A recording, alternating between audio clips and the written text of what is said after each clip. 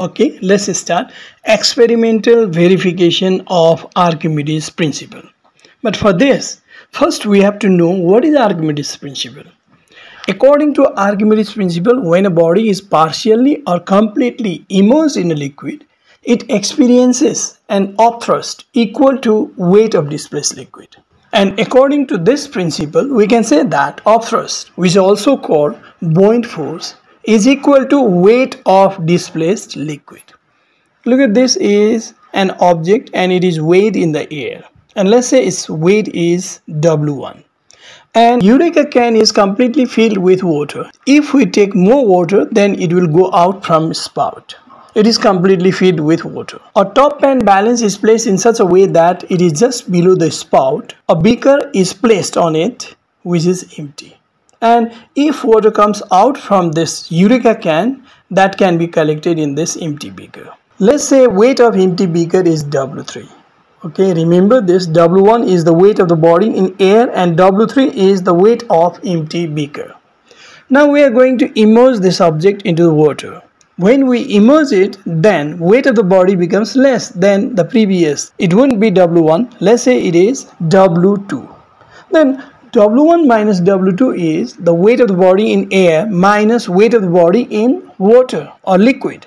This is upthrust or buoyant force. On the other side, when it immerses into the water, then water is displaced by this body which comes out through the spout and get collected in the empty beaker. Now, weight of the beaker with displaced water wouldn't be W3.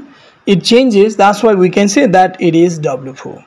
Now W4 minus W3 gives the weight of displaced liquid. That's why we have two measurements. One is upthrust, another is weight of displaced liquid. Experimentally, it is found that W1 minus W2 is equal to W4 minus W3. What it means? It means upthrust is equal to weight of displaced liquid. This way, experimentally, we can prove that upthrust is equal to weight of displaced liquid. Since water is taken in this case, that's why I'm writing here water, but it proves Archimedes principle. In examination, we cannot show animated picture and animated sentences. We have to draw diagram for the experimental verification of Archimedes principle, and I suggest you to draw this diagram.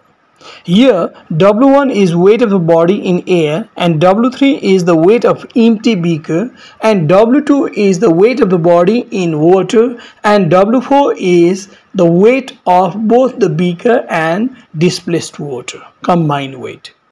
Only diagram cannot prove the Archimedes principle, so I want to take it to one of the side. Now after the diagram we have to write this way. As shown in the diagram, a body is weighed in air. Let's say its weight is W1 in air and then in water W2, weight of empty beaker W3 and beaker with displaced water W4 is also taken.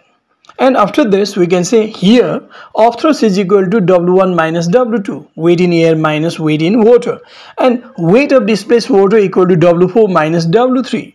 And experimentally W1 minus W2 and W4 minus W3 are found to be equal. It means weight of displaced liquid is found to be equal to the upthrust or buoyant force. Thus, Archimedes principle is experimentally verified, which states that upthrust is equal to weight of displaced liquid. This way, we can verify Archimedes principle experimentally. Okay, now I want to finish this. We'll meet in another class.